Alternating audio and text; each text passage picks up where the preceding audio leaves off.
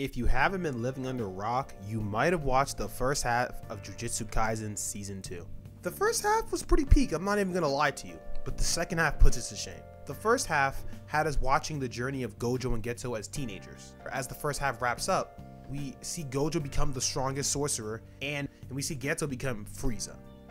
But we're back in the present now with the Shibuya Incident, and in this arc, it's literally non-stop suspense, action, and reveals.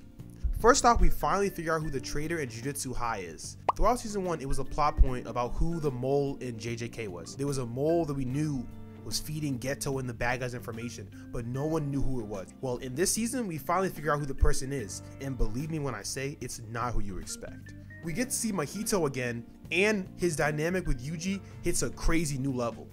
At this point in time in the Shibuya arc, they perfectly mirror each other as complete opposites, and this arc sets up Mahito to be the best villain in JJK, at least for right now. We see Yuji at easily his lowest point in the series. Then when you combine it with all the crazy shit we see in the world of JJK, bro, it's literally peak. But you know what else is peak? Subscribing and see a domain, liking the video, and hitting that bell notification.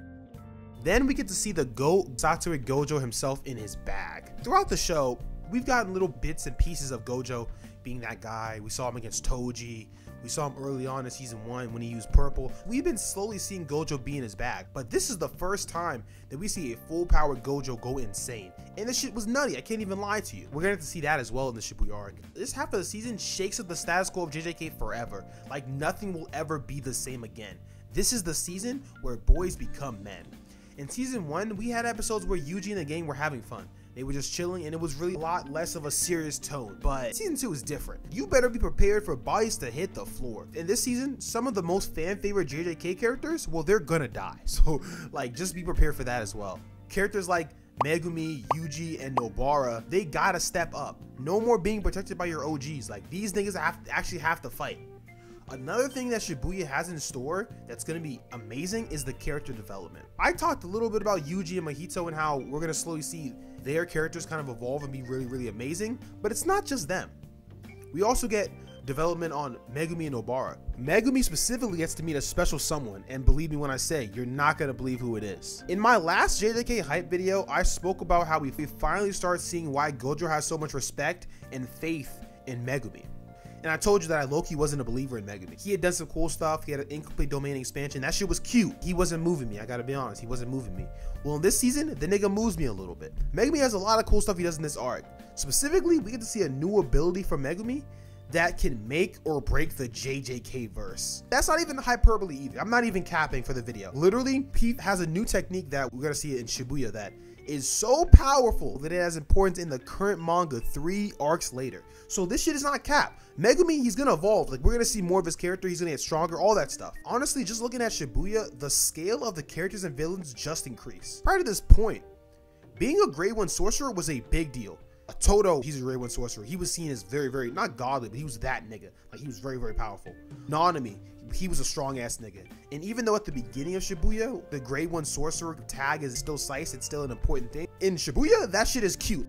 You're not getting very far as just a grade 1 sorcerer. If you're not a special grade sorcerer, just sit this one out, or it could get very shiesty for you. But speaking of special grades, we finally get to learn more about Geto, because I've been always talking about this on my JJK videos.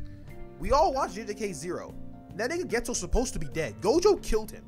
And you probably wondered, why is Geto just walking around free? He's chilling, he's alive. Like, why is that happening? In this arc, they're gonna explain why that is. And we're gonna realize some crazy ass shit. Then there's Sukuna, you know what I'm saying? King of the curses. I'm not gonna spoil too much about him because I want y'all to be surprised, but I'm gonna just tell y'all right now, this nigga's not gonna be chilling in this arc. Sukuna is gonna be in his bag. Some niggas, for some reason, decided, you know, this arc is cool, but it's not lit enough. You know what this arc could use? The King of Curses. Let's go get the nigga some fingers. I'm not gonna tell y'all the amount of fingers he gets, but just know that nigga Sukuna awakens and starts tearing shit up, literally. Adding Sukuna to the mess that is Shibuya is literally insane. The best way to describe the Shibuya arc to me is Murphy's Law. Anything that can go wrong will go wrong. You literally are gonna be on the edge of your seat the entire time. And lastly, the fights. This is a battle shonen. The battles, they have to go crazy. And don't worry, bro. Shibuya, it's going to go crazy. Shibuya has by far the best fights in JJK, at least up to this point. Honestly, Shibuya has some of the best fights in current anime, but we don't leave that alone, you know what I'm saying? One thing I do love about Shibuya is that not only is it crazy new fights and stuff like that, we get a bunch of new things. Shibuya has a bunch of new characters in it. Because of that, we see a lot of new curse techniques. We see Black Flash again. That was cool seeing that again.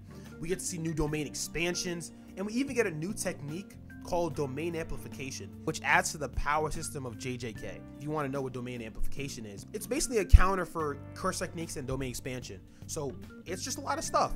Honestly, Shibuya overall, it's just a boiling pot of crazy ass events happening at the same time with non-stop action. It's a lot of cool, bunch of cool new stuff we got coming up with Shibuya, so don't miss out because it's gonna be worth it. Don't forget to subscribe, obviously, like I already said before. So yeah, don't miss out on Shibuya because it's gonna be a peak. The last two things I recommend to y'all have been peaks, so you know what I'm saying? I'm gonna go 3 for 3 in this bitch. So, but let me know what y'all think about the video. But I'm out, so peace.